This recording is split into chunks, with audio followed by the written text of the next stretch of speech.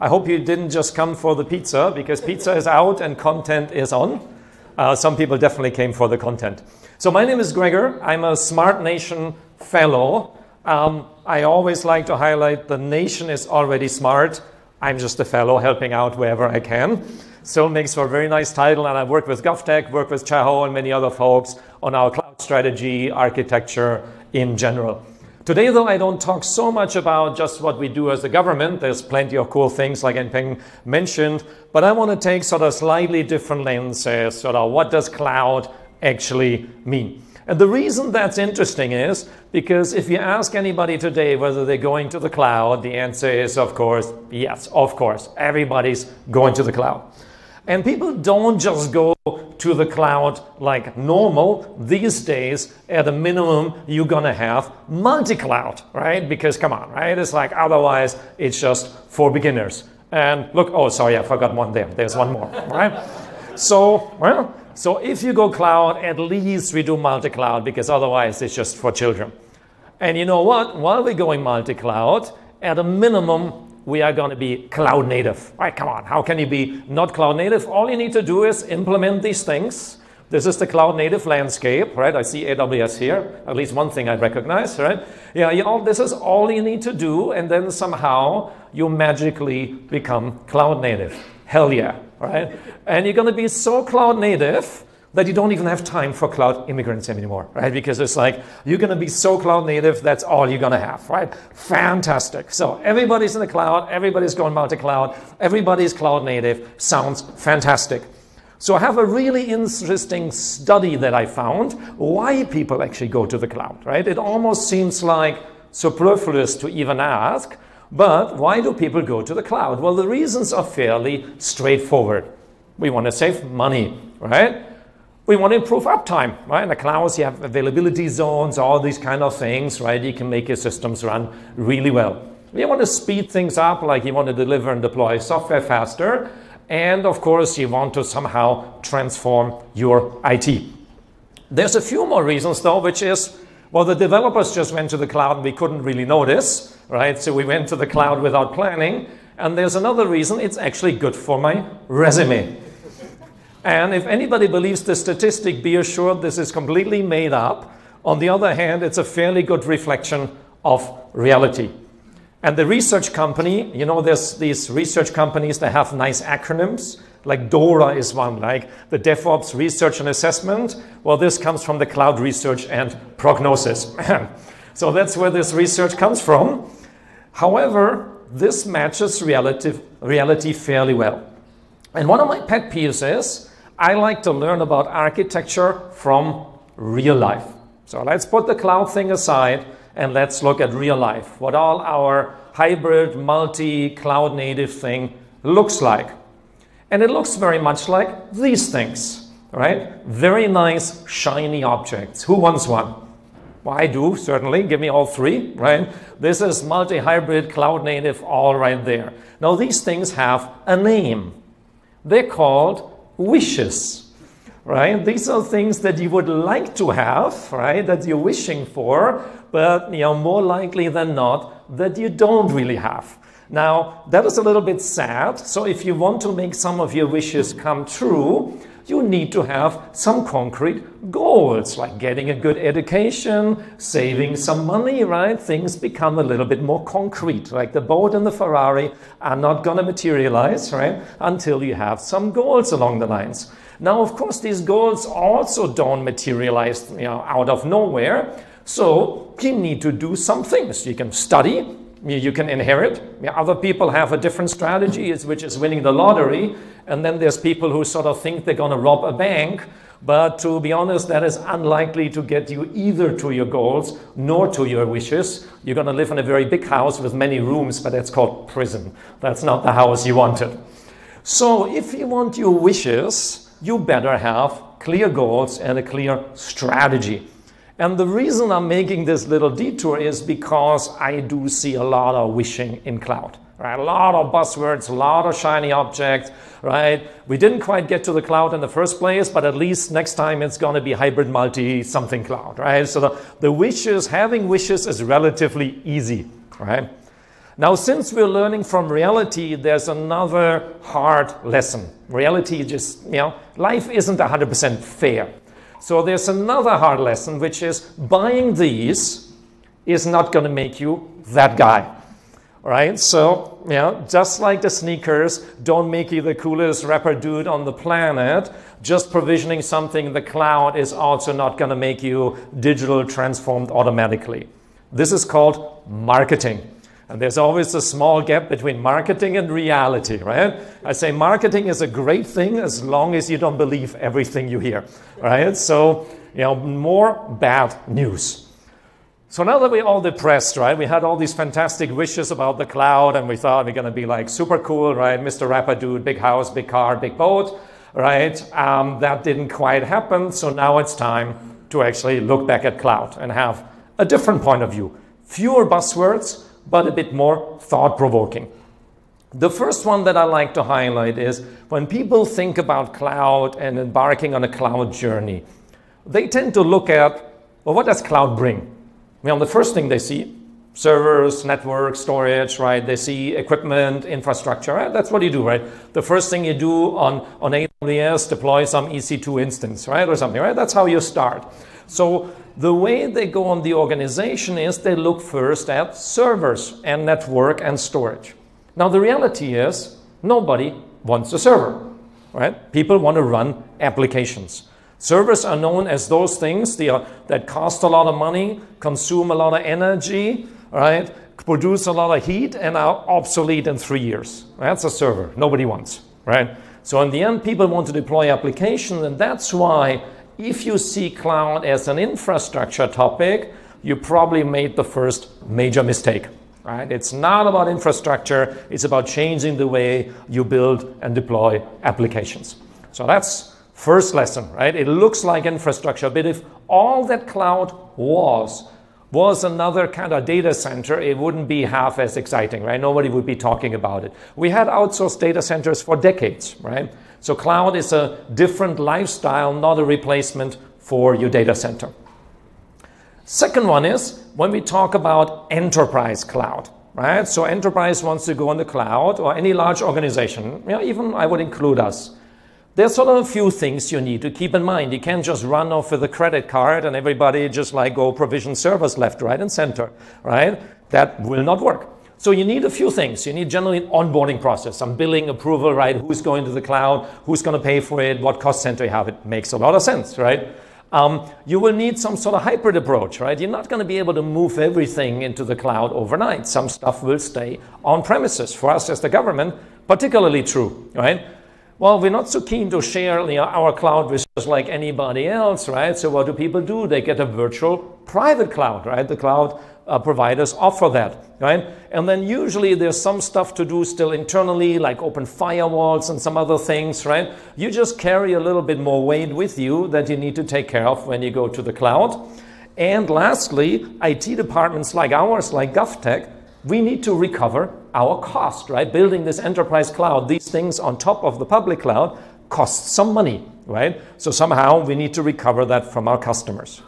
Now this all sounds entirely reasonable, but there's one catch. As many of you know, the NIST, like the National Institute of Standards and Technology, has published 5 properties of what a cloud is. And this has been around for many years, right? It's on-demand self-service, broad network access, resource pooling, rapid elasticity, and measured service. Now the unfortunate result is, if you look at the things on the left-hand side, they're unfortunately exactly the opposite of the right-hand side.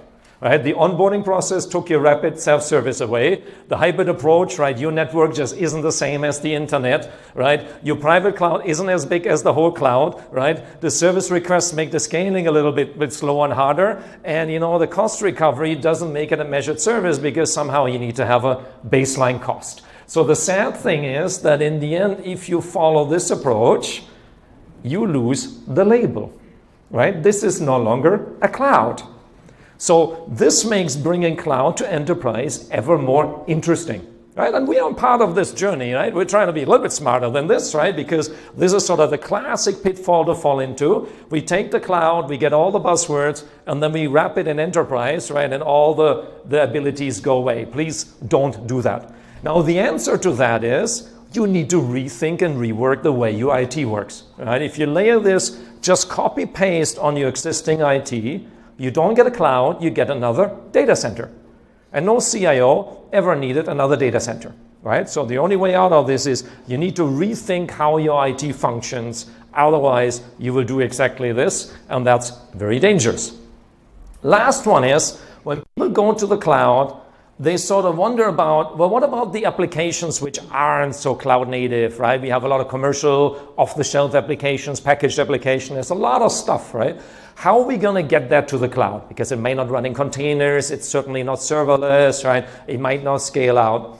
There's a third lesson to be learned, and the third lesson is running other people's software is actually a bad deal, right? Most of IT, like we spend like often 60–70% of our budgets running other people's software, right? I'm going to say great stuff. I mean, there's SAP and Oracle Financials and HR systems, right? And CRM system and all that kind of stuff, right? We run this all, but if you think about it, it's actually a very bad deal because you pay for the hardware, right? You do all the installation. If anything goes wrong, it's your fault, right? Because it runs on your infrastructure. And if you want a new feature, you're going to wait for the next feature release because it's not your software. So the hard lesson here is all that stuff that you have, the short answer is you shouldn't be running at all, right? You shouldn't be like making this container ready, etc. And we know the buzzword that stands behind this answer, right? This is what software as a service means. Right? Software as a service means don't run software that you didn't build. You use Workday, you use cloud CRMs, you use cloud integration, whether it's Salesforce, whatever it is, right? SAP in the cloud, all this stuff is available. So the vector here is clear. The things that you don't build, you have somebody else run, and you run in your cloud stuff that you build yourself. And that's why it's not about infrastructure, but it's all about application delivery and velocity. So quite different view, right? Nothing to do with servers. As I said, nobody wants one. So let's translate that into a strategy, right? So we now kind of know what some of the pitfalls are and have a different way of thinking about cloud. Now, that alone doesn't make a strategy. We have some goals, right? But we still need a strategy. Remember, we had like 4 possible strategies. So in our case, the one that always comes up is multi-cloud. Everybody talks about multi-cloud because you don't want to be locked in. Maybe some cloud provider has a nicer feature. reInvent is going on this week or last week, right? So there's like 40 new AWS features and the next equivalent from the other cloud providers will come, right? Now, when I look at it as an architect, and this is actually a blog post from my website here, is I see very different flavors of multi-cloud. The one that nobody wants to really admit is, but you randomly have some stuff in one cloud and you have randomly other things in the other cloud. This is particularly true in the pillar, my developers went in the cloud already and nobody noticed, right? Because they go wherever they think it's best. What I see a lot, when I worked at Google Cloud for a little while, I saw this quite a bit, right? A lot of people came to Google for the analytics, like BigQuery and stuff like that. But to be honest, a lot of the VMs and compute and stuff was still on AWS because just way earlier to market, right? So you segment, right? You have some things like workload, normal compute you have here, and then maybe data analytics, machine learning you have there, and maybe some other things you have in a third cloud, right? Big step ahead. Or you can give people a choice. So for whatever application they have, you can say, I allow you to go to this cloud and this cloud. That's how GCC is built. Right? Because as a government, A, we like to have an open mind, and B, we have a mandate to have neutral spread across vendors. So GCC gives you this, our government commercial cloud, right? You have an application, you want to deploy that on GCC, you can choose. You can have AWS, you can have Azure, you can have GCP, right? Then you can do more clever things if you want, right? You can tell people, oh, I can deploy here and I can deploy there at the same time. At that point, I would ask you though, be careful to know why you're doing this. So for example, you might want to do this for resilience purposes, right? Fair enough, right? But you need to have a good idea why you're doing it. And the last one is sort of the nirvana, right? Where you just move stuff to the cloud and it sort of magically shifts left and right. And there's always this scenario about, oh, if this cloud provider raises the prices, right? I just take my stuff and drag and drop it to the other cloud and I tell them, see, right? I got you, right? So remember the wishes. Everybody's wishing for this, but most people are actually here, right? They have random stuff in random places. So what I'm trying to say is these things are not black or white, right? And having an architectural thought about it and understanding what the different sort of patterns or reference architectures are, and choosing wisely. Like for us, this is actually a great thing. We have a few systems where we might want this, and to be honest, this is kind of rare, right? It's like, it's rare that we need to sort of shift applications willy-nilly from one cloud to another, right? Looks good on paper, but in reality, not very much needed, right? Those are the shiny Ferraris that you're probably not actually gonna get. So very, very different look at multi-cloud, right? Nice buzzwords. You need to check reality, what you actually need, what brings you value, and what kind of architecture stands behind it. Here are some of the trade-offs, right? Probably a bit much text to read on, but message here is none of these are free. One of the reasons we don't go to shiny object land is because this has some disadvantages, right? It's like complexity, right? It's just a lot of moving parts that you need to manage. And you know what? You might not be locked into a specific cloud, but now you locked yourself into a multi-cloud framework. Now, is that better than being locked into one cloud provider? Now you're locked into somebody else's multi-cloud abstraction complexity layer, right? I don't think you're that much better off, right? So you need to make these conscious decisions. All of these have advantages, right? And all of these have some disadvantages. That's the business of architecture. Let's look at the next buzzword, hybrid cloud, right? Hybrid cloud means some stuff goes, some stuff stays, right? You move some stuff in the cloud, some stuff stays on premise. Now, you don't need to be, sort of a PhD in cloud strategy to know that the next question is, well, what goes and what stays, right? And again, from an architecture point of view, many choices, right? You can move the front end out and keep the back end on, very popular. You can also put the new things out because they're more likely to be cloud native with air quotes, right? And you keep the old things on premise, right?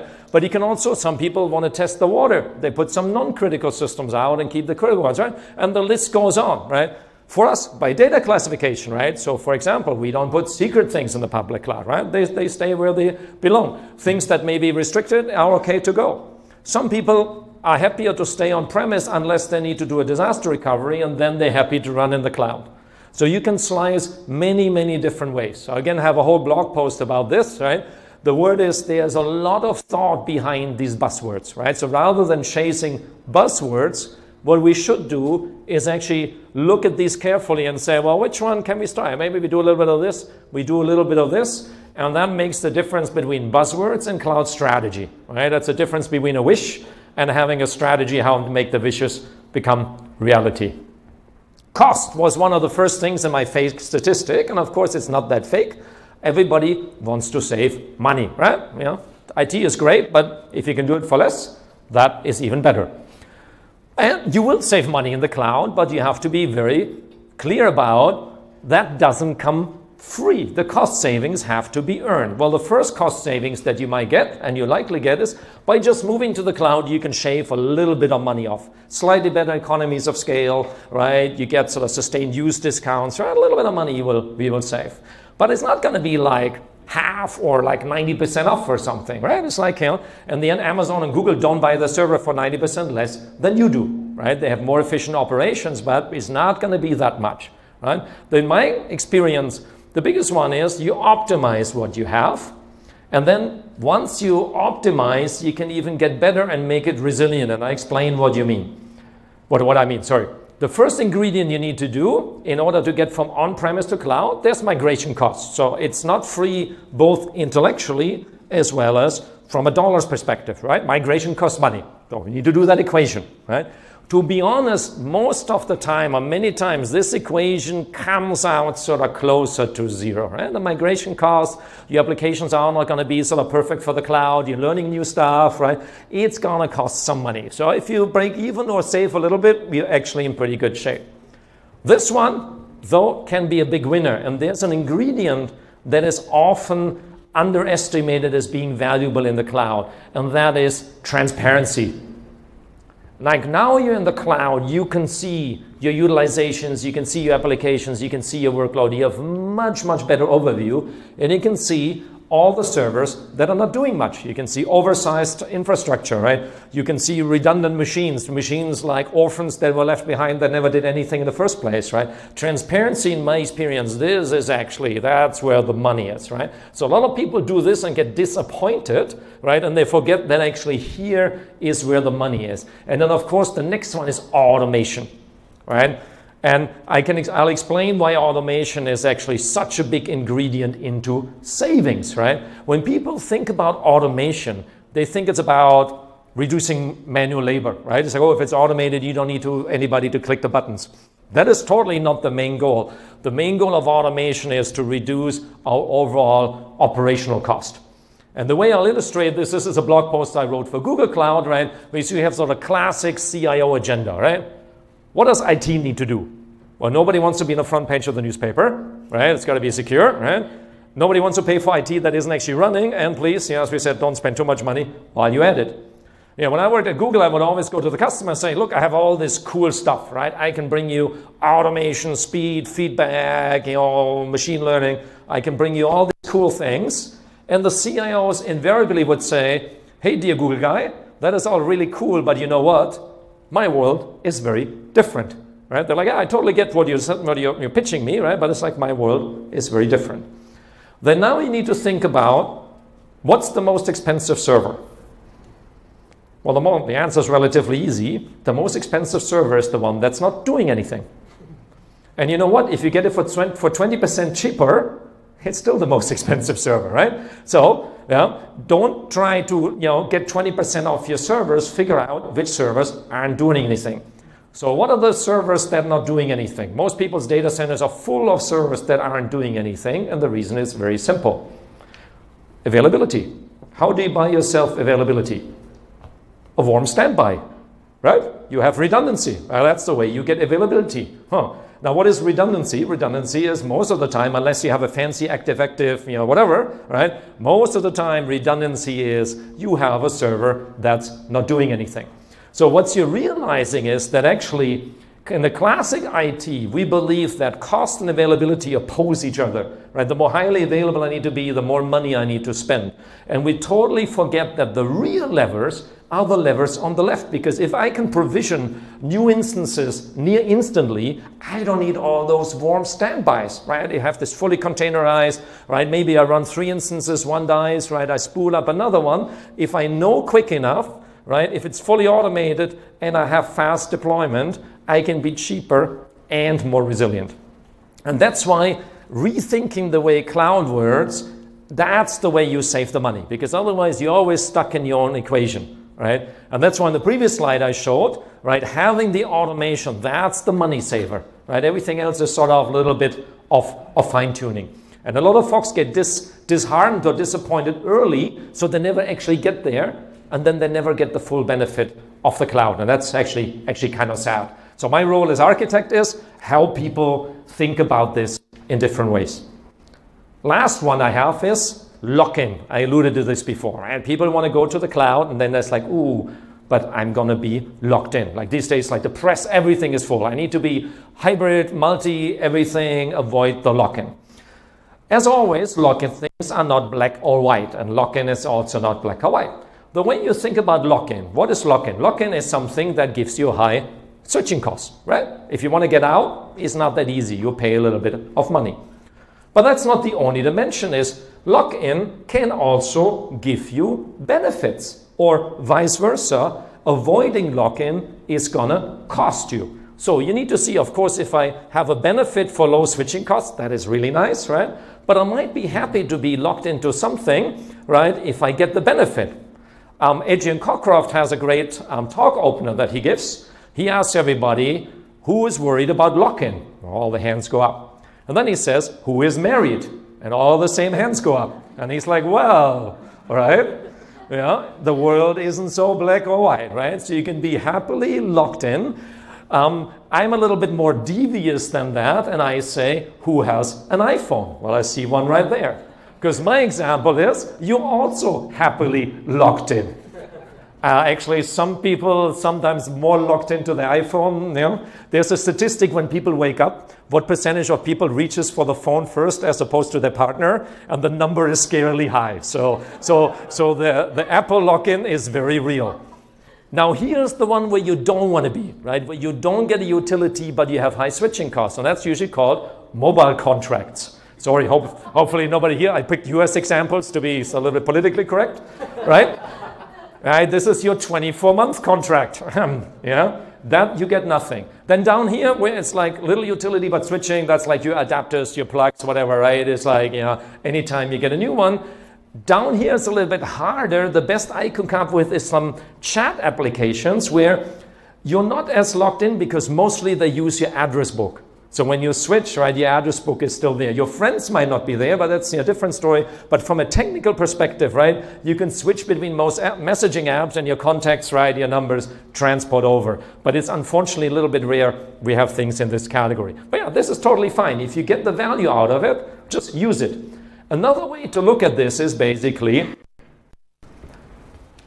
avoiding lock-in is basically investing upfront to avoid a future liability. Right? You're paying more now to switch more easily in the future. There's a couple of things you need to be very careful about is you need to consider the total cost, right? Because you're spending money right now to avoid something in the future. We call this reducing the cost of uncertainty, right? And that's a thing you can do, like buying insurance is a good thing generally. Worked for a large insurance company before, right? Buying insurance is reducing the cost of uncertainty. You don't know what's going to come, so you rather pay now than pay big time in case something happens. Now, in IT though, you need to see how much it's going to cost you. So let's say you want to make your stuff portable across clouds, right? Well, it's going to cost you some money. You need to learn Kubernetes, deploy some things, right? Do some stuff. Let's say it's not even that expensive. Let's say it costs you like a couple person weeks or something, right? Let's say it costs you like $20,000 or something, right? It's like, would be actually very, very low, I would say, right? What is the likelihood you're going to switch? Like in the foreseeable future over the lifetime of your modern app. Modern apps live like 3, 4, 5 years at best, let's say 3 years, right? What are the chances you're going to switch? Like 5%, 10%? Right? If it can, let's say it's 5%, right? So 1 out of 20. So if I spend $20,000 now, I would need to have a migration cost of $400,000, right, times 20 to make that break even. Now that would be a high migration cost, right? It's like, it's not going to cost me $400,000 to migrate my application, or maybe it cost me $40,000, or maybe worst case, it cost me $100,000, right? So let's say it cost me $100,000 to migrate my application from AWS to Azure, right? If the chance I need to do it is 1 out of 20, that is an effective cost of $5,000. For $5,000, I'm not going to build myself a hybrid sort of multi-cloud, automated kind of provisioning, moving thing. No way, right? If somebody will do that for $5,000, please talk to me later. I'll be happy to retain your services, right? Right. So be careful, right? As architects, we tend to be overexcited about investing now to avert things in the future. We feel we always need to have the option, but we forget the cost of it. So I highlighted the cost in terms of dollars, but there is a much worse cost, because at the end, dollars kind of sucks, but you know what? Money you can usually find somewhere. There's two much worse costs. The one is complexity, right? And the reason usually things don't move quickly or they break is complexity, right? So complexity is very expensive for us because that's where a lot of the problems come from. And the second one is equally nasty. I go to the cloud because the cloud has all these managed services. I can get RDS, I can get BigQuery, I can get Aurora, I can get DynamoDB, and I can get all this cool stuff. It's fully managed for me. Well, if I want to be fully portable, then that kind of goes out the window, right? Because if my stuff runs on Aurora or DynamoDB and I move this to Azure, well, it doesn't work that well, right? Now I need to do something, right? So what people do is they actually deny themselves the main reason they went to the cloud in the first place, right? Because you want to have access to these managed services, and now you're saying, oh, but I don't like to be logged in, so I'm not going to use any of these managed services. That makes little sense, right? So make sure the equation comes out for you, right? Don't be stupid. Maybe you abstract some things, but don't try to achieve a zero switching cost for something that maybe has a 5% chance of actually occurring, right? It might be fun from a technical perspective, but this is the cost curve for you, right? It's definitely not the minimum. If you do that, you much rather want to be there. Well, with that, that's probably all I have, and I hope I could move a little bit from the next time somebody says, are you going to the cloud, right? You can say, yes, but I know why I'm going. I have clear goals. I have a strategy behind it, and I have an architectural mindset how I'm going to do that. So thank you very much. So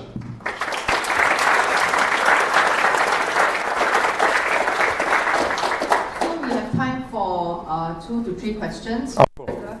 I thought I talked enough that there's no room for questions. We're giving away free stack t-shirts for questions asked. All right, somebody please ask a question. The non-gov techies first. You can get a t-shirt anytime. Oh, yes. Can I tweet? Oh, sorry. Let me get this. I'm pretty sure you're preaching to the church, but my question is, after all of us hear this message, we're all excited, we go back to our CIOs and our senior management and we pitch this to them.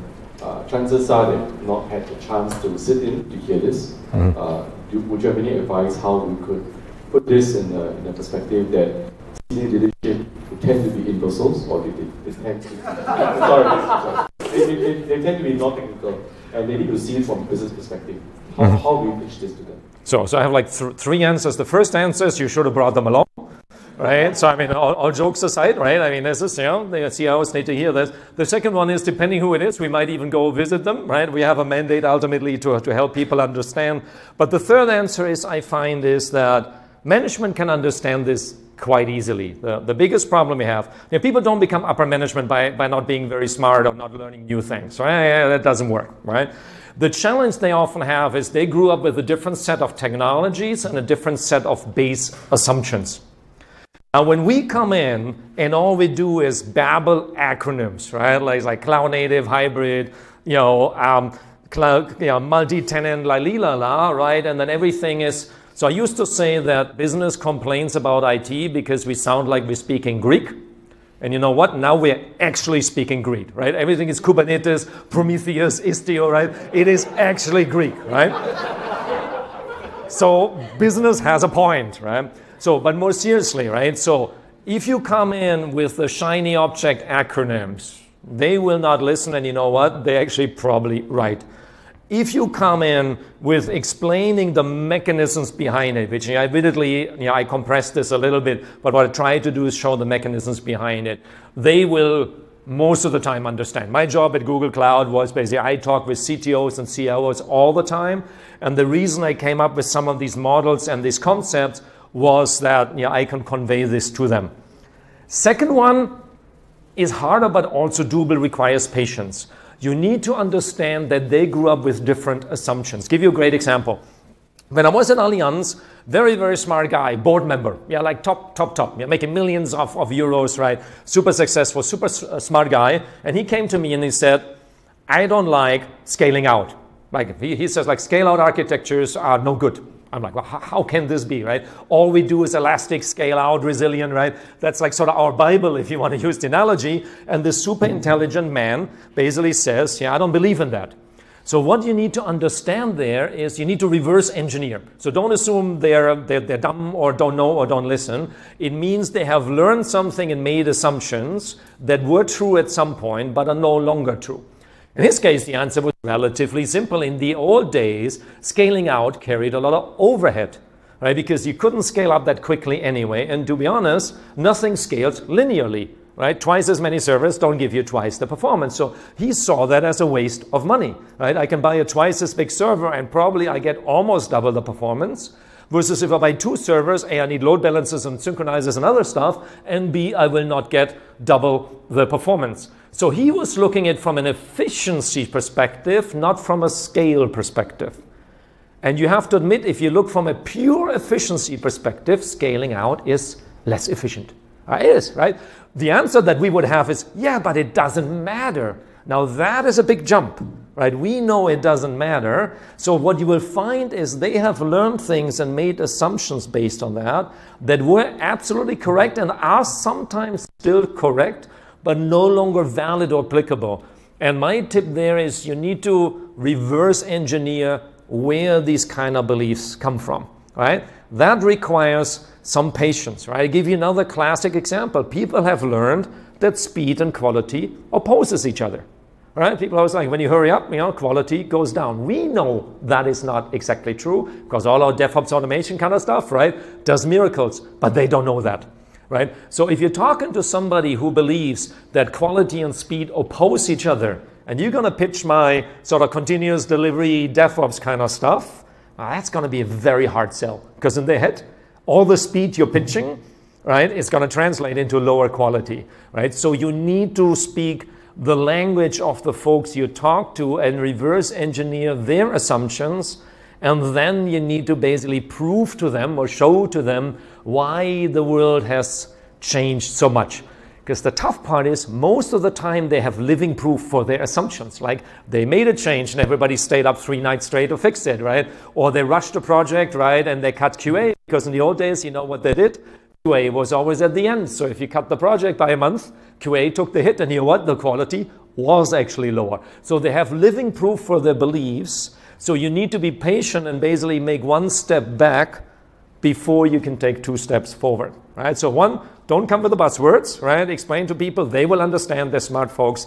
And number 2, if somehow it's not connecting, it's not because they're not listening, it is because they have some belief stuck somewhere, right, that they learn that you need to get them to unlearn.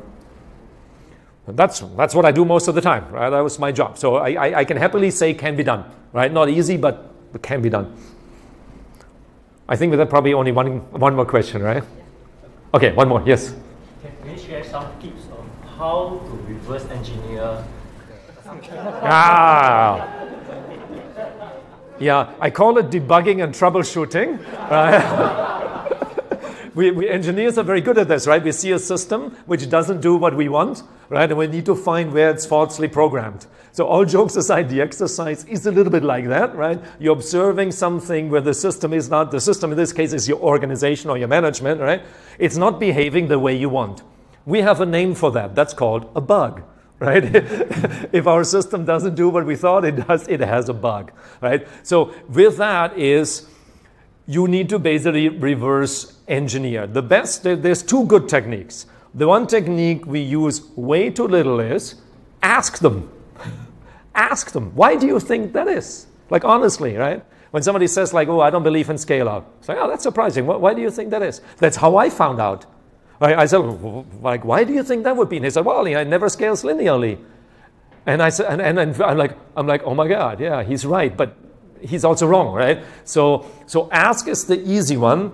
The other one is the list of beliefs that classic IT has is not infinitely long. So there's a cheat sheet.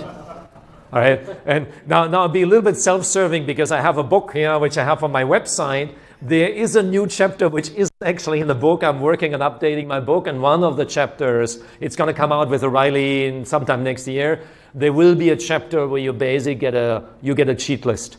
Right? It's sort of classic things that people believe, like people believe you can solve everything with more money and more people. People believe that quality opposes speed. The list is not infinitely long, so having a cheat sheet goes a long way. Cool. With that, I think we have a lot more exciting stuff. Thanks for listening.